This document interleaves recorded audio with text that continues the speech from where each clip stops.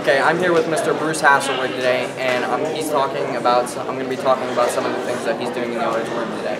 Now, what are some of the things that you're talking about today? We're going to talk about diversity and inclusion in our society. And I'm here to talk about 9th, 11th, 12th grades for the next few days. Additionally, we're going to the middle schools as well. Talk about diversity, inclusion, civility, and that kind of thing. And I do a lot of interactive activities to try and continue to fill.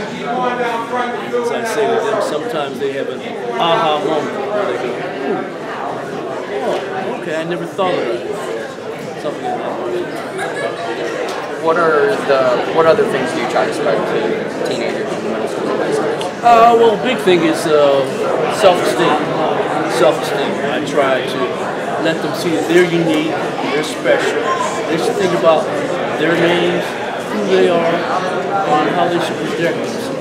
Think about it. Because that will help a lot of times students in this age group get past the shyness, get past the issues of being included, the issues of being a part. Because everybody wants to be a part of it. And when you look around the school, you see kids on the park, and you wonder what they're thinking and how they're feeling.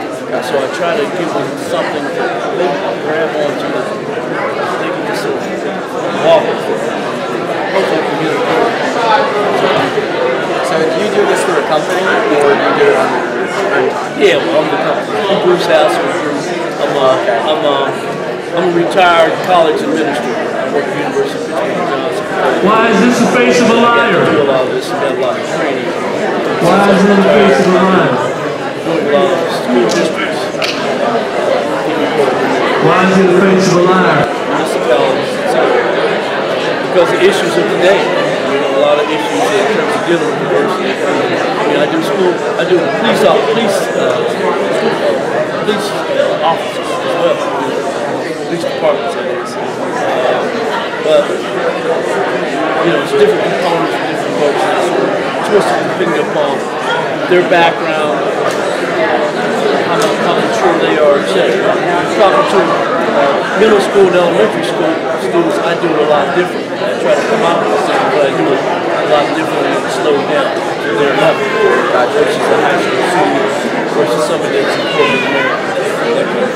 But it's ever-changing and it's something new all the time, and it keeps me busy and have a lot of fun. Look at me. He'll be the first one in this line. And you'll be the first one in this line. I want you to get in order in your line, according to your height.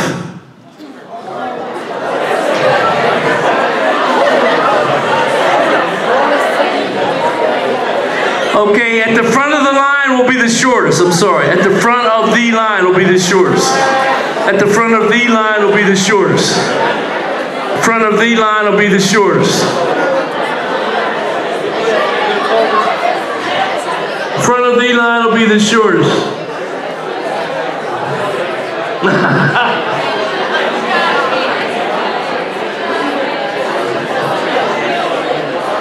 All right, hurry up. Let's move there. Come on. Come on.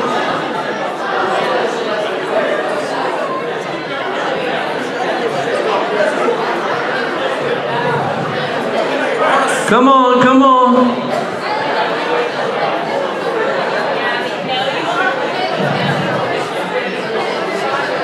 Come on, let's hurry, let's hurry, let's hurry. Let's hurry.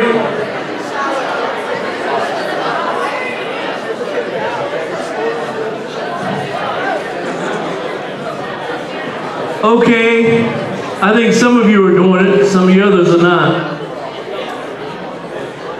Stay in the same line you were in. Don't cross lines.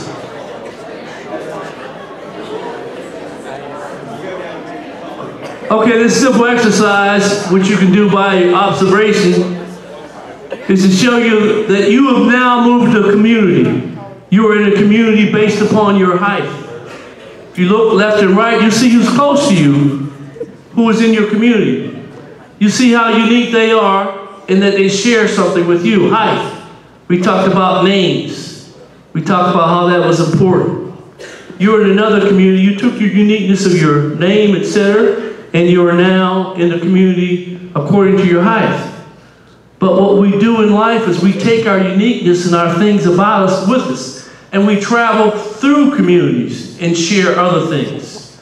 So now you're going to get in line according to your last name, in that one line. Your last name.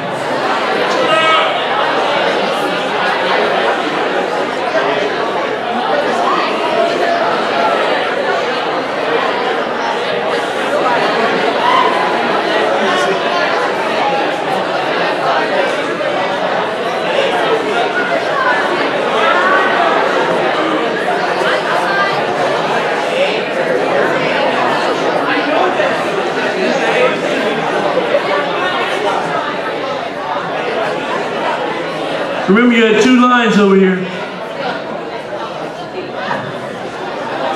Let's move, let's do it.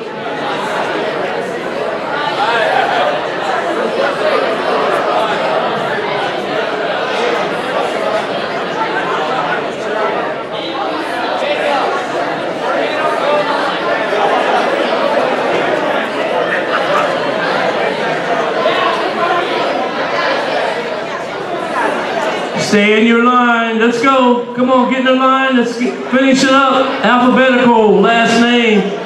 Alphabetical last name.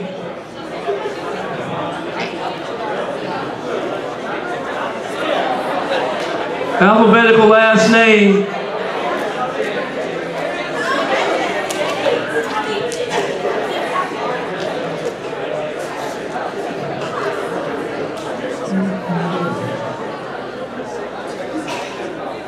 Alphabetical last name.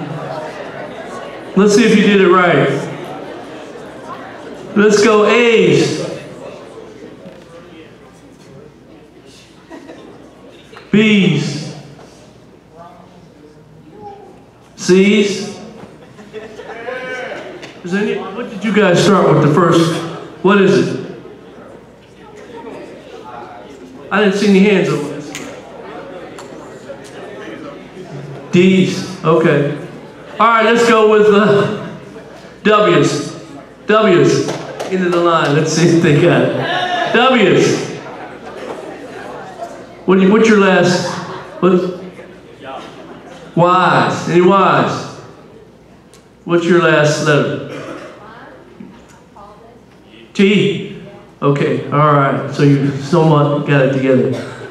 Think about that. You now took your uniqueness of your name. You took the uniqueness of your height with you.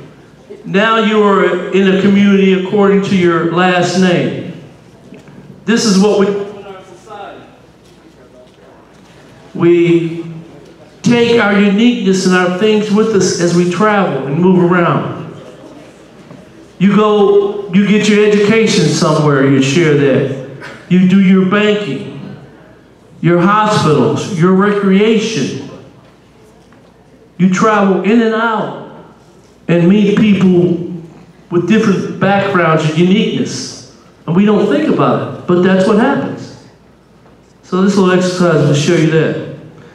Now let me do a final one here where let's have right over here, let's have this row move down here. Stop and then turn. Okay, let's have this row do the same thing. Stop and turn and face. Keep sliding down and face this side. Okay, let's do that over here. I'll take this side. Who's first here? Okay, you're doing your own thing. Let's stop right here. Everybody look at me on this side. Back up like she is.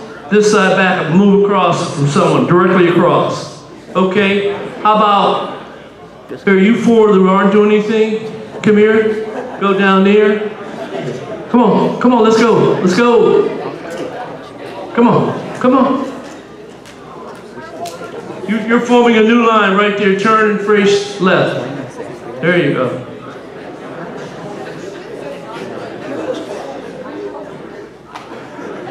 Okay, how about from here down? Go down, from here up, rather. Go down and form a second line, cross. Follow him. Follow him. Follow. Stop right there. Turn around and face her. There you go. I want to see if everyone is, all right, you guys get right in this line. Get in this. All right, I want to make sure you look across and you have a partner. Look across, partner. Look across at a partner. Okay, how about you four go down? Looking across the partner. Yeah. Look across, you have a partner across from you. Okay, everybody, I want you to cross your arms. Fold your arms.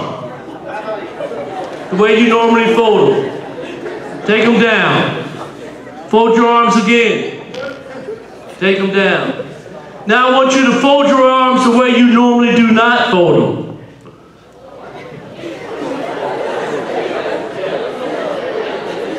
All right, put them down.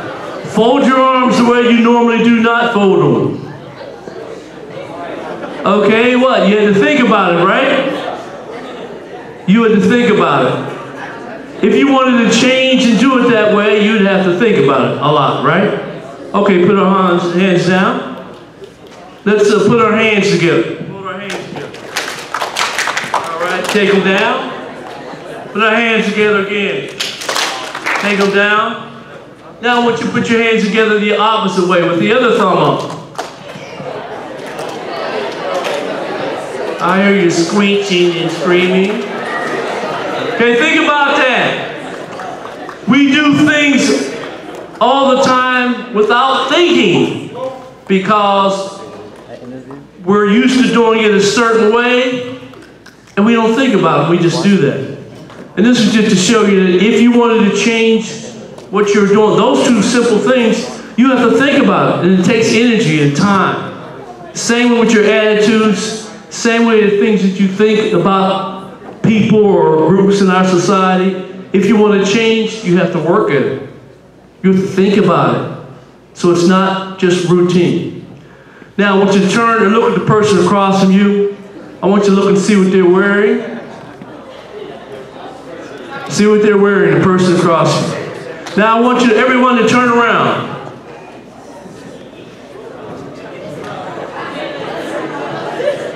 Okay, this is called the change game. What I want you to do is to change 3 things about your appearance before we turn around and see if your partner can guess them. Now, whoa, wait a minute. Keep it legal, please. I got arrested 2 weeks ago.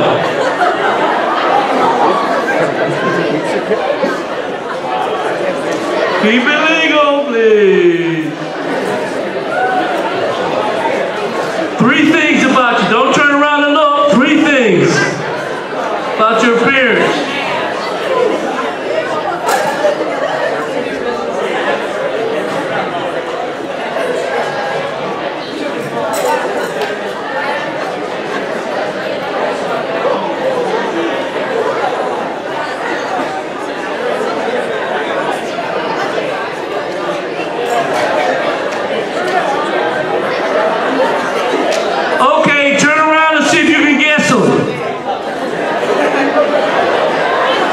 See if you can guess them.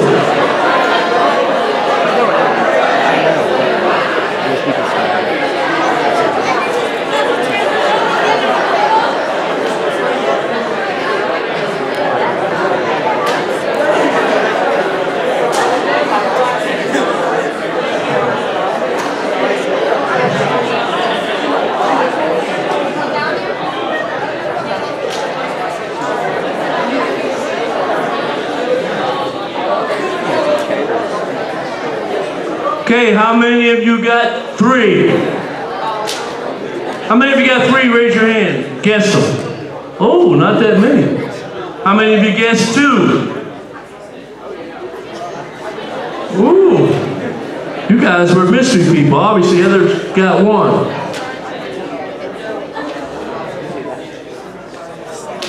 Okay, you can change back to the way you were. Oh. Wait a minute, you know, I noticed that some of you changed back already. Why did you do that before I told you?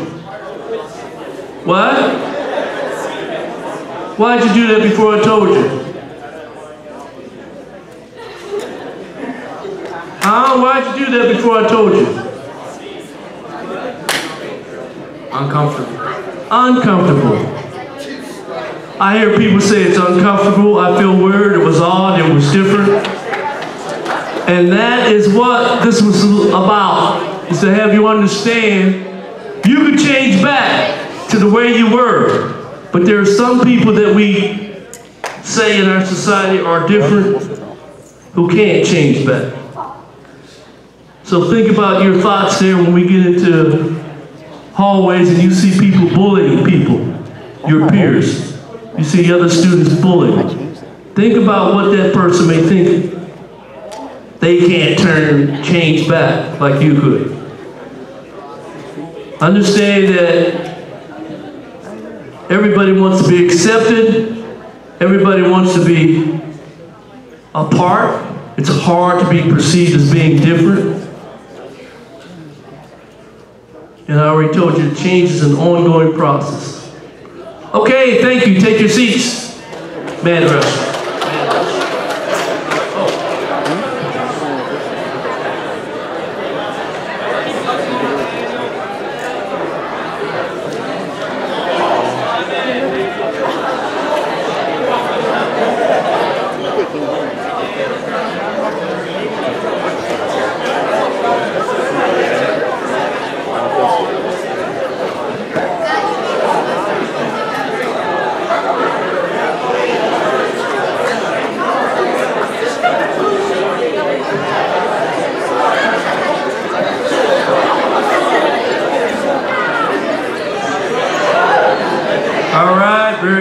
You're coming in okay.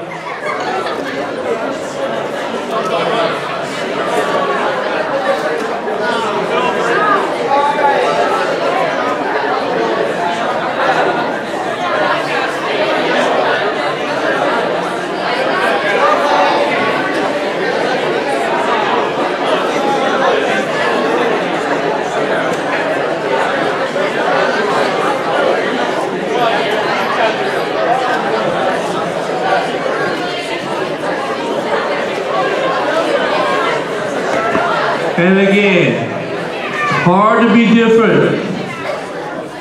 The natural human need is the desire to be accepted, to fit in, to be like everyone else.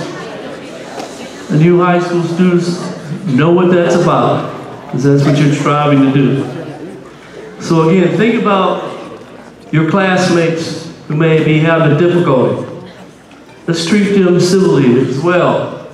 Think about how you felt when you felt that changing and rearranging your stuff was different, and it felt different, it was unusual, it was odd. It's uncomfortable. Think about that. Okay, this is a simple exercise. I want you to add and do it together. Like if 1 and 1 is 2, right? 2 and 2 is 12. Oh. No, I want you to do it correctly, all right? All right. What do we got? What's the answer? All right, we do it together. You know how most of you take your test? How most of you take your test? Whispering answers to each other. Okay, 1,040.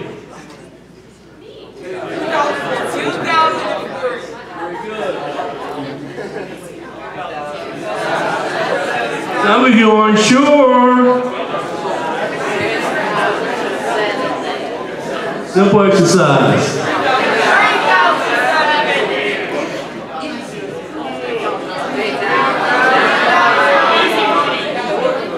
Come on, say it again.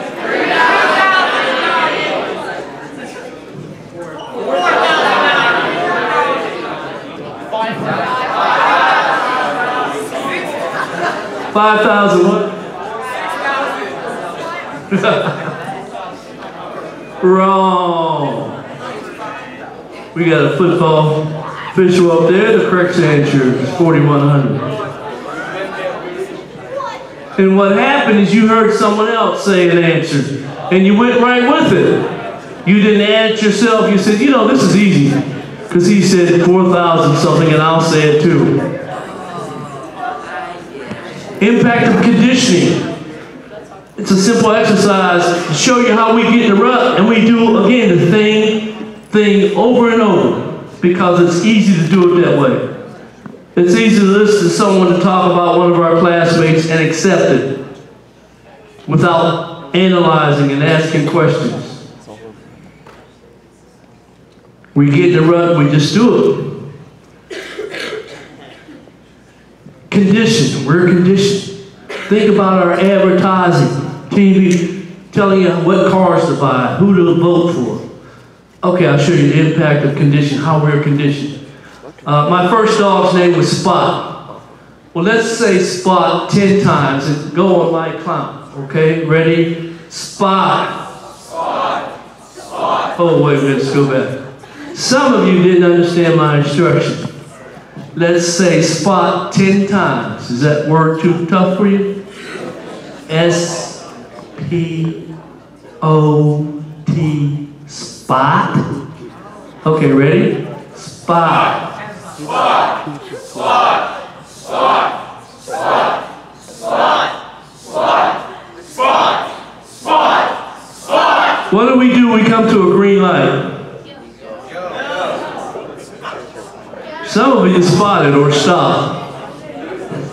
Spot, stop, it was easy to say that, so some people said that. Conditioning. Let's do another one. I like to, on Sundays I roast, so let's do a roast. Roast. Roast. Roast. Roast. Roast. Roast. Roast. Roast. Roast. What do we put in the toaster? Some put bread and others put toast. Impact of conditioning, obviously. Why do you buy a toast if you already got toast? Bread. How about this one? That screen is white. Let's go white. We'll go white 10 times. White. White. White. White. What do oh, I messed it up. What do cows drink? Water. Some of you will say milk like I just said. Impact of conditioning. We're conditioned to not think and just respond without thinking. Last one. Let's do the number 10. 10.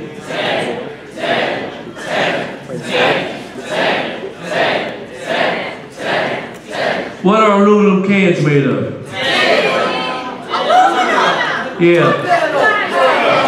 Aluminum cans are made of aluminum, not tin. Impact of conditioning. Just to show you how we do not think. We just go along with what's being said and thrown at us. And we've just got too much coming at us and our brain can't handle it. We got to work ourselves to think about it. Okay? So what I want to have you look at, two paradigms real quick as we end.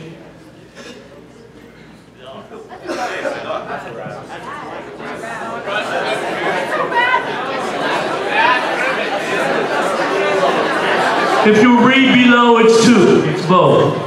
Tells you it's below which side is what. Got it? We can look at the same thing. We can look at the same thing and we can interpret differently. Based upon our background, our experiences, our frame of reference, how we're brought up, what kind of education. We can see the same thing and interpret it differently.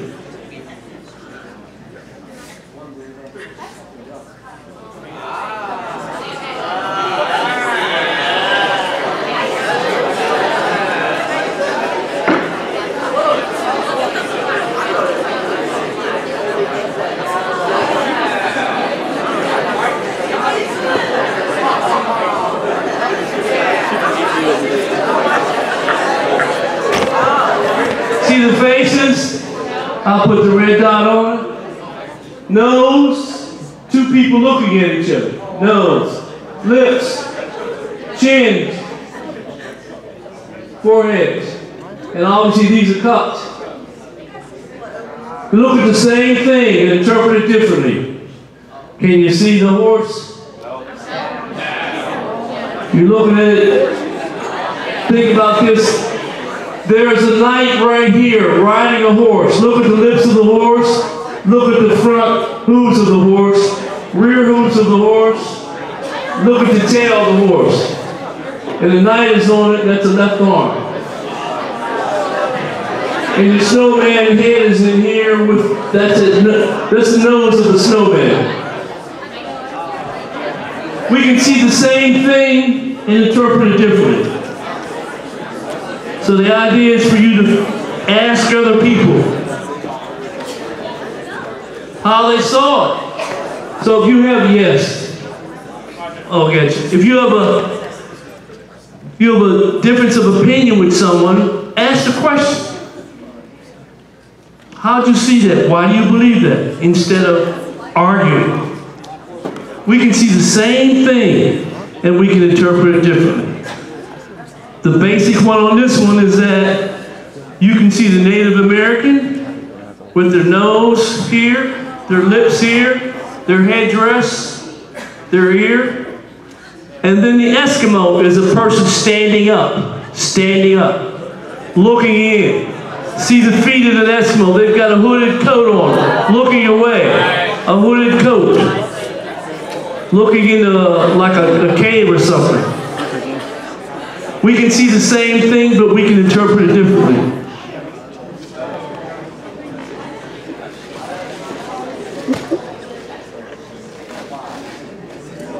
Same thing, interpreted differently. What's wrong with you? I didn't mean to.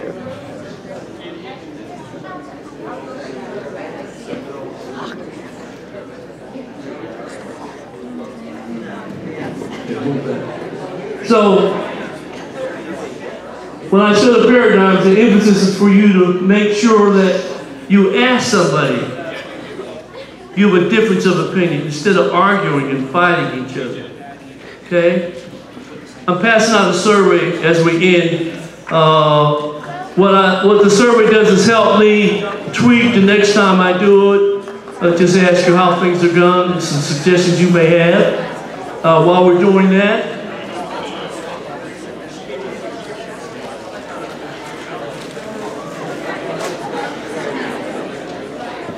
I'll show another one.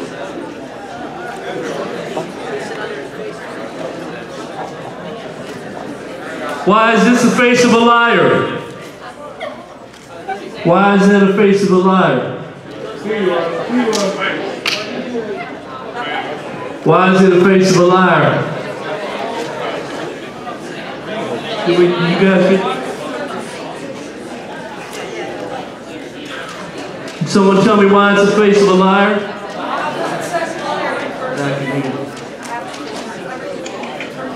Someone got it already. Because it says liar. You look at the eyes, it's an L-I-A-R. Turn your head to the right and watch, it spells liar.